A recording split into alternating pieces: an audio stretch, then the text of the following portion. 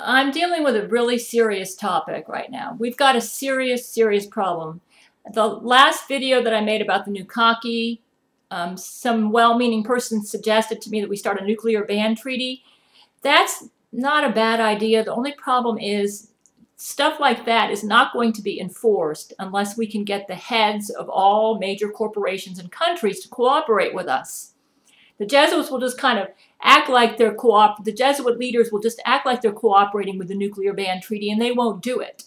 The solution is all heads of any major corporation or any company or the military or any country must not be a Jesuit. And if they are, they must be replaced with a non-Jesuit head, or else that company or country will be in violation of international and conspiracy law. And what we can do is, if we are not able to replace the head of that country or company with a non-Jesuit counterpart, we are going to arrest that CEO or that president as a Jesuit terrorist under conspiracy law. And that is a death penalty violation. You may say, don't you think this is rather extreme about the Jesuits? The Jesuits have done a masterful cover-up job, making themselves look like they're a religious organization, when in actuality they are a military organization with a goal to a world takeover in order to set up a worldwide dictatorship. It's like, to have a Jesuit as a CEO would be like having Adolf Hitler as the CEO. And let me tell you my experiences with what I believe is now a Jesuit company, Bright House Networks. This month, I contacted Bright House Networks to inquire whether I could install the Walmart basic phone through their cable line. I wasn't sure if I could. And the guy says, oh, I have even better news for you than that. We can get you a better deal than the Walmart basic phone. We can actually lower your cable bill a couple dollars a month and then give you basic phone service at the same time. I thought, oh, wow, this sounds too good to be true. He says, yes, we certainly can. So he signed me up for it. And he neglected to tell me that there was like a $45 startup charge and that it did not lower my cable bill. My cable bill was $48.71. It actually increased it to $52.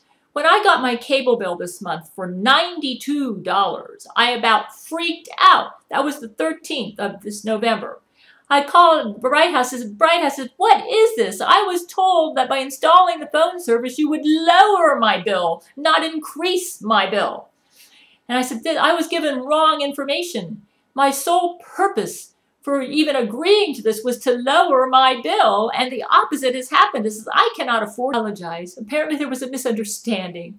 I said, I really believe your representative lied to me, and I shouldn't have to be punished for him lying to me and leading with false hopes and increasing my cable bill instead of bringing it down. She said, well, it's only $52. I said, I don't want to pay $52. It was $48.71. That's what I want to pay, and I certainly don't want to pay $92.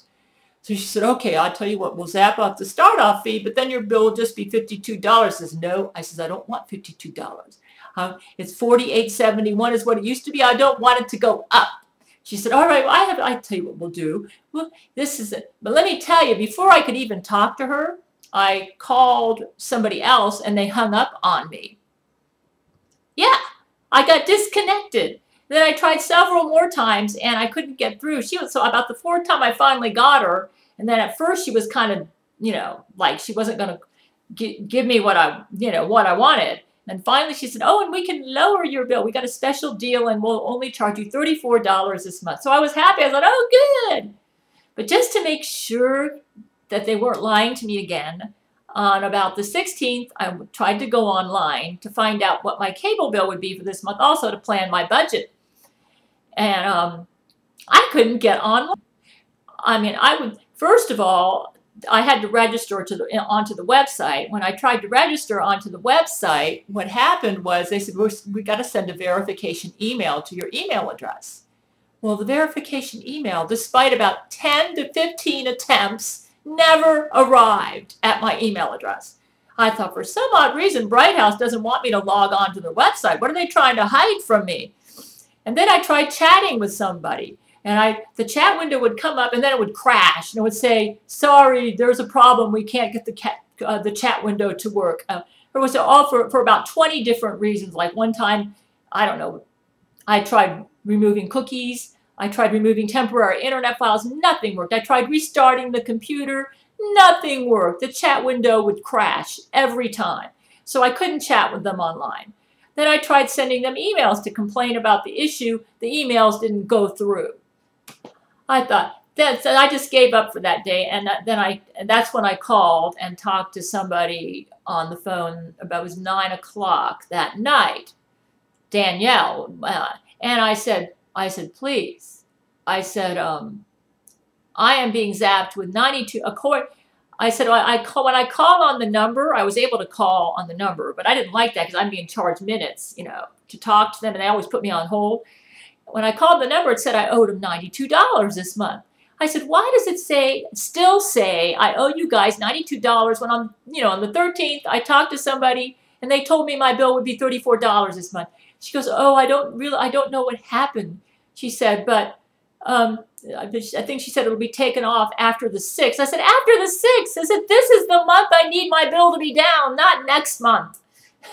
And then she said, okay, well, I think she put me on hold. I guess she went to talk to her supervisor. She said, oh, we're going to lower it to, finally, after a lot of rigmarole, I mean, yeah, she's making excuses for everything. She finally said, she got kind of huffy, and she said, okay, we got your cable bill lowered to $34, and we have a credit there. And she said, I don't know what happened, but the home people somehow must have reversed the credit or something, so it didn't go through this month. But we're hoping we can get it through for this month, and it might be. I said, you're hoping? I said, I dealt with this as soon as I found out about it. And then I said, also, you're online. When I try to get online at your website, why is it that I have to agree to paperless statements before you let me log into it? She goes, oh, that sounds awful strange. Well, after the first time, it shouldn't do that. I thought, anyways, I've agreed to paperless statements so that I'm able to log on to their website, because that's the only way they'll let you on. And I've decided I'm going to leave it that way. Though later they give you the option to remove paperless statements, but I remember reading somewhere in small print that if you do that, they can charge you more every month. So I decided I'll just leave it at, paperless statements. This company is just like this, man. Just like a typical Jesuit company. It's just, I don't know when the Jesuits took over Bright House, but they must have done it pretty recently. Anyways, not only that, my dentist got replaced with his clone, and he lied to me and produced a false x-ray to make it appear like I had a big cavity in this molar when Jesus showed up and he said, your dentist went to heaven, Gail, and I saw him there, and he was a good man, but he's now been replaced with his Jesuit clone, and you do not have a big cavity in that tooth. You have a minor yeast infection in there, and he says, I do not want you to get a dental implant. So the Jesuits are going to town with their clones right now. They're killing good people and replacing them with clones, and we need to make arrests about this now. This is becoming a really serious problem. They take over major corporations, or they take over countries or militaries, and then they use that power and influence to give themselves funding for their new cocky projects. We are never going to be able to defeat the Jesuits in their ability to use new cockies until we cut off their money. And we can't unless we are able to stop them from replacing CEOs with Jesuit clones. So what we need to do is we need to scan all the CEOs on this earth and all the heads of any major country or any organization that is influenced, even if it's a general, to determine if they are a Jesuit. If they are a Jesuit, they must be arrested as a Jesuit terrorist, and it's death penalty to be a Jesuit. And we especially don't want them in a position of influence and power. And we're going to scan all major countries, all major corporations, all military organizations, or any organization that has power, money, or influence to determine if a Jesuit is at the head or in a position where they can influence policy in that organization. And we demand under conspiracy and international law that they be replaced with a non-Jesuit counterpart. If that company or country or organization will not cooperate with us, we will expose them as a terrorist organization on our Gabriel Chana, Fox News Channel, and also on our international broadcast news, which is the Russian version. We've had a Russian news channel like this for a long time under my conspiracy law, and under any other news channel that will cooperate with us to expose these organizations. And they need to be replaced. We cannot afford to have Jesuits in powerful positions.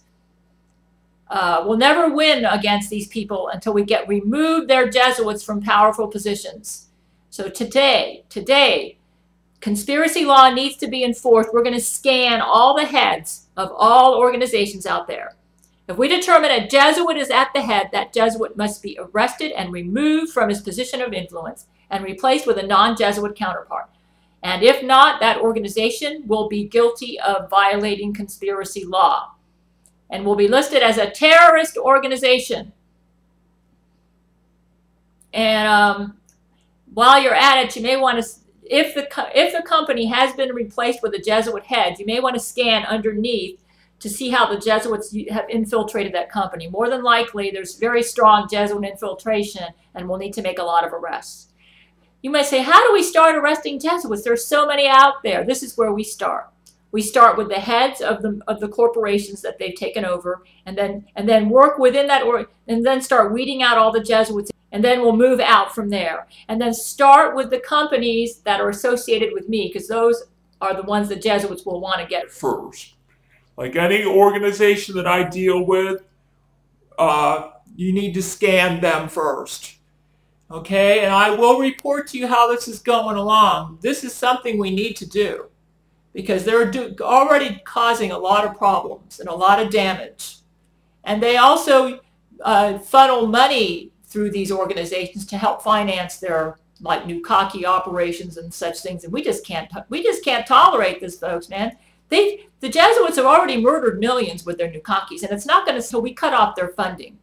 So go ahead and start the arrests now.